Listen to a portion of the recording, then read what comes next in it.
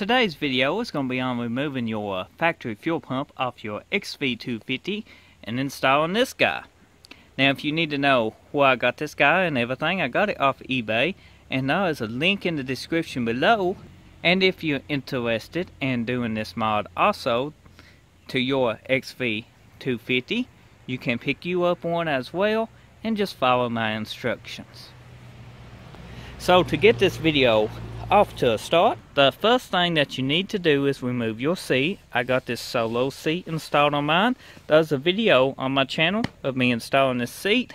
My seat is simple to remove. All I have to do is pull these two little clips on each side and remove this nut here. My whole seat will come off. So I'm going to go ahead and do that. Once you get your seat removed, you will want to remove your bolt that holds the gas tank on. Now once you get your bolt loose, you can remove your bolt and washer. Mine was a 12mm. The next thing you can do to make your hoses a little bit easier to unplug and stuff is undo these two little 5/16 bolts.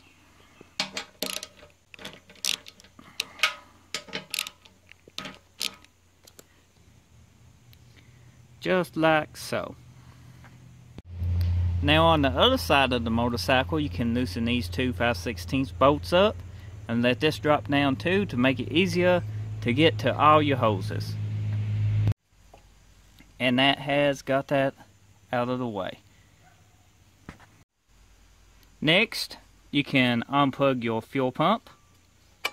And to do that, all you have to do is move these little clamps back. You can just press them together, scoot them back off your hoses, and then pull your hoses off. And here's a fuel pump removed. All three hoses unplugged. Now, do bear in mind, you will have some gas come out of this. A little, but not much. Now once you got that, you can come and straighten up your handlebars, so it's easier to get the tank lifted off of the bike.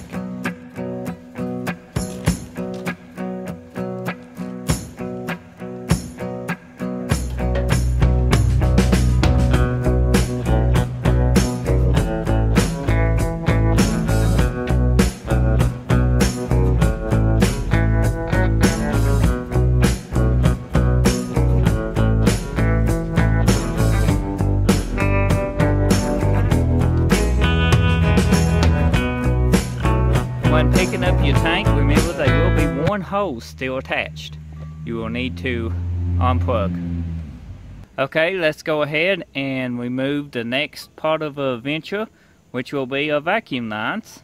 Now if you still got your pod up here, you will need to keep this hose for now. So just go ahead and remove him. So we got all the lines removed. We kept this one that goes to a pod. Now we're going to set it to the side. So the next step, guys, will be draining your gas tank. As I'm sure you want to keep your gas because the gas prices are not as cheap as it used to be. So get you a container, and then we go from there. I got me a gas jug, and how I'm going to do it is undo these two hoses that go to this guy, and gas will just drain into this jug once you feed your hoses over to it. Now, if you had a buddy to hold your tank steady, that will probably help out a whole lot easier than the way I am doing it. But as you can see, our gas is draining. So we'll just wait till the tank is empty. Once you get your tank drained, you can flip it upside down and go ahead and take a 4-way and remove these two bolts. Once the two screws are loosened, you can pick straight up on your pump. As you can see, here's us, both filters attached and everything. I took me a rag and just wiped off the old paint that was kind of bubbling from the gas, because you do want this to reseal good. You got paint lifting up, it makes for a bad seal, so just wipe it off. So just clean it off the best you can. And be careful and don't let anything go into your tank. Here's a side-by-side of the new one and the stock one. As you can see, all this is the same. So your reserve and everything is going to be the same as if it was stock. You ain't changing none of that. You're going to actually run out of gas the same place as you did on this pickup as you will this one. So now you want to take your new gasket that came with this guy and install this the same way this one came off. Now on your factory bolts you will be reusing these. That's kind of a cork gasket. Be careful and don't tear these. It just added protection from your threads. It keeps them from leaking if they all leak. Just reuse these if you can.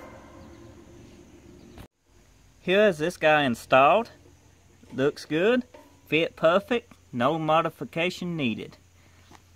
Now I'm going to go and trim these off with a hand saw. Ain't going to use no grinder, nothing like that, because it ain't safe to do this on a gas tank that had gas in it. So just take you a hand saw if you're going to trim these, or try it out and make sure the bike is going to do okay, because these is your mounts. You might want to leave them in case you want to go back to a fuel pump. So, it's up to you. Next, we are going to install this, if you still got your pods, back over into the intake boot. Now, a couple ways you can do this. One, you can stretch it and hopefully it'll fit over this. Number two, you can plug both sides of this and use this adapter just like it normally would without these two openings. Or you can buy an adapter that ain't across. It just adapts into one side to another and use that. Now I got my hose fixed up, ready to go. I can just scoot it out of the way. Okay, before installing the tank, what you want to do, guys, is this guy's bent.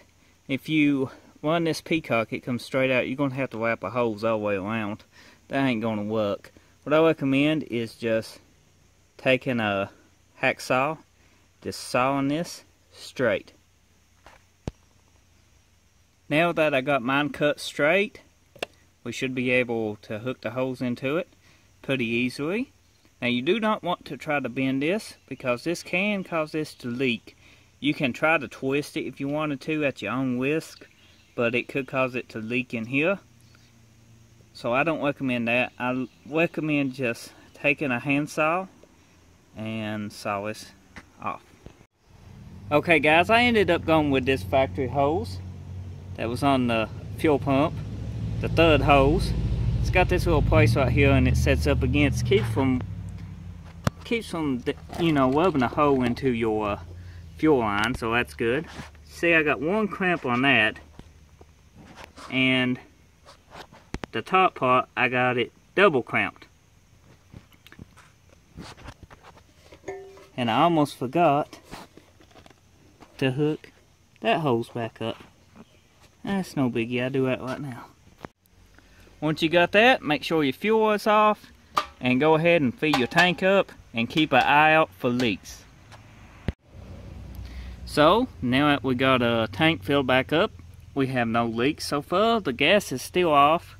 The next step I like to personally do is actually loosen this drain screw up, the carburetor. Sometimes they end up pretty tight. You don't have to do this, and I don't think I might not be doing this either.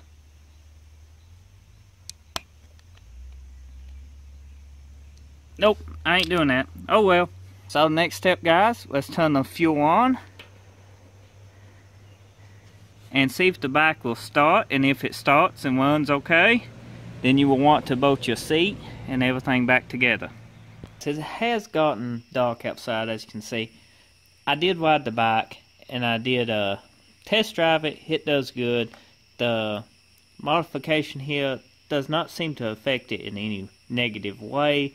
As I've seen, I do have a full tank of gas almost, but the reserve is on the same spot as it would be if you used a factory one, so I don't think it would affect it in any negative way if you was on reserve as if you was on reserve with a fuel pump.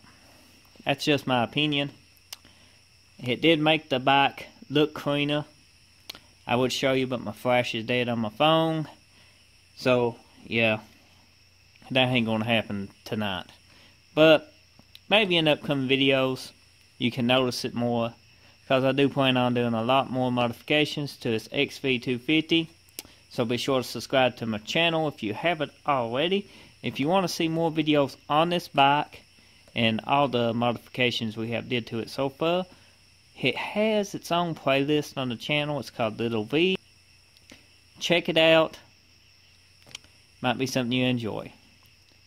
Feel free to leave me comments. And don't forget, if you want to do this mod yourself, you can find the item that I used today in the description below. Thank you for watching.